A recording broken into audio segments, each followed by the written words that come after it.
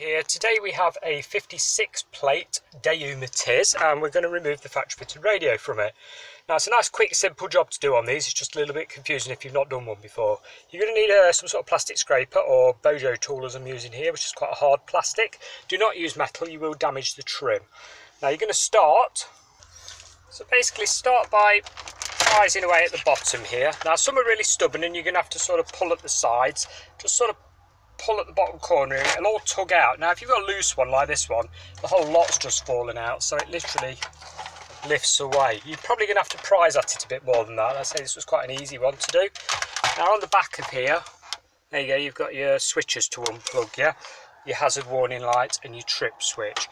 They're like a little push squeezy connector, so all you do, there we go, you shove the pin and it'll work loose, yeah? Come on.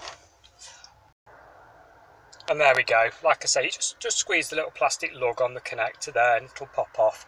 The bigger one's a bit more awkward, and there's the back of your trim where you've unplugged it from. Put that safely to one side, you are going to need that, it's a big part of your dashboard there. And you're left with basically a Phillips screw, crosshead screw, one here, one, where are we, just there, look, on the other side. Undo both those screws and your radio and the pocket will all come forwards. Okay, so those two screws at the top there are undone. Now you can go to your hidden sunken ones down here. There's one each side and it's a Phillips. So again, straight down there and also down the other side. Long Phillips screwdriver, magnetic one required for those. So with all four screws removed, top ones and bottom ones, you can pull your plastic pocket out. It's separate, look, keep that to one side, and then you can actually pull your radio forwards. Now be careful because it has got big metal brackets on the side that will scratch your dashboard, so put some foam padding or something under it before you put it down. On the back you've got your standard ISO connector, which will plug directly into your aftermarket wiring loom that comes with your radio, and you've got a standard push fit aerial. Just unplug it as so.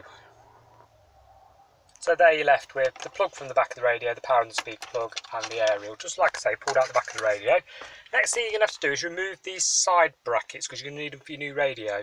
So you've got a little TX20 or 25 there. I'll update you when I actually figure it out. I think it's a TX20.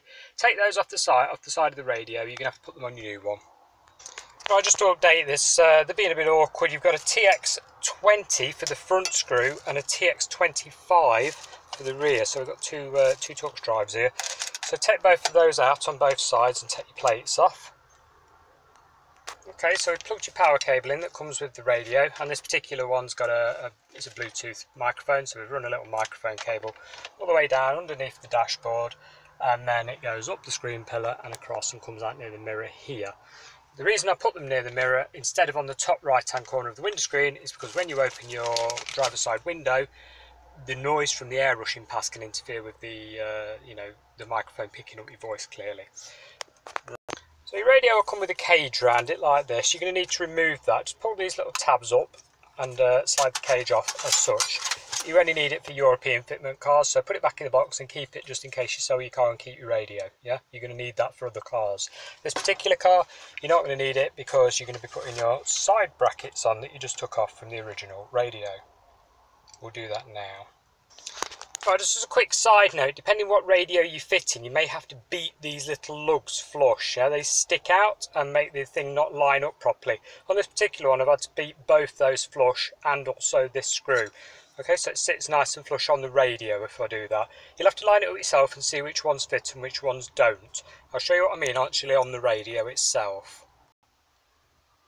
And so, there we go, fits nice and flush up against the metal, look, there you go, one countersunk screw and one flat one. These screws normally come in the packet with the radio if you buy like a Pioneer, Kenwood, Sony, JVC, etc. If not, you're going to have to find something a little bit similar because the original screws will not fit. So once you've done that and you've got your mounts on the right way, make sure they're not upside down, you've got to bear that in mind, so your big tabs to the top, you can go ahead and connect everything into the back of the radio, like so. Microphone, power and also your aerial shoved in. Once you've done that, make sure your auxiliary cables stay up top out of the way. You don't want those falling down below it. You can quite literally just shove it in, line up the holes like so. It's got little pegs to mount. Put your screws back in, all four, which we'll do now. Don't forget your little pocket. Pocket just slides in as well there. Now put your screws in. Okay, so when you've got all 4 screws back in your pocket lined up, yeah, just put your ignition on and tune your radio into a radio station, preset it on a button and basically store it. Turn your ignition off, take the key out, count to 5, okay? Once you've done that, put your key back in, switch back on again and just make sure the radio comes back onto the preset that you've tuned in, yeah? If it does, then your memory's good and you can leave it at that, which, there it is, smooth radio. So now you're left with putting your dashboard back in. Very, very straightforward. It's just the reverse of how you took it out. Don't forget to clip both these back in. You've got your hazard warning light switch and your trip computer reset switch. And then we'll push it all forwards and clip it back in. Okay, so there we go. Both shoved back in, clipped home, yeah. Then get hold of your dashboard, quite literally. Watch your stalk control there, look right near it. Make sure your wire doesn't trap behind it where the heater vent is. Just move that out of the way. And then simply but firmly tap it all home again. Just make sure they're all lined up, you don't want to break any clips. There we go, all the way around, nice and flush. Put your radio front back on. You've took that off so you don't scratch it, obviously. Right way round it out, there we go. And that is how you fit a radio in a Daewoo Matiz. If you've got any questions, please drop them in the comments below. And, you know, if it did help you in any way, click like on your way out. Thanks a lot. Goodbye for now.